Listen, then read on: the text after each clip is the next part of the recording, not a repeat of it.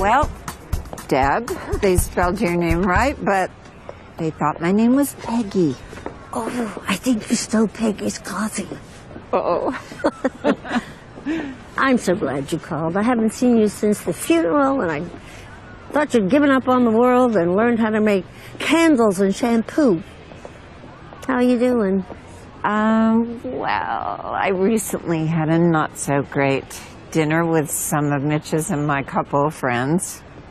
Oh, the dreaded posthumous couples dinner. And did you feel like a third wheel? Fifth? And did they go back and forth from talking about all sorts of fun couples things they're doing to giving you sad looks of pity? Deb, were you there? It's hard when old friends only see you now as Widow Maggie. They mean well, but they have no clue how it feels. Let's go sit. Okay. No, they don't. Which is why I decided it was time to reach out to you. Well, good, because I don't see you as Widow Maggie at all.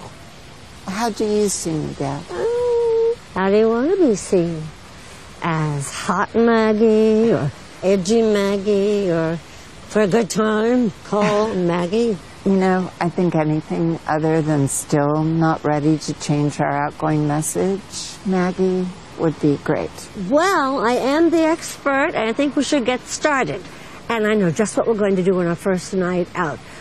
Tomorrow work? Friday night? I don't know. Let me check my schedule. Oh, yes. Turns out I'm free. Okay, yes. Where are we going? Just dress to impress. Let me worry about the plans. Yes. Peggy.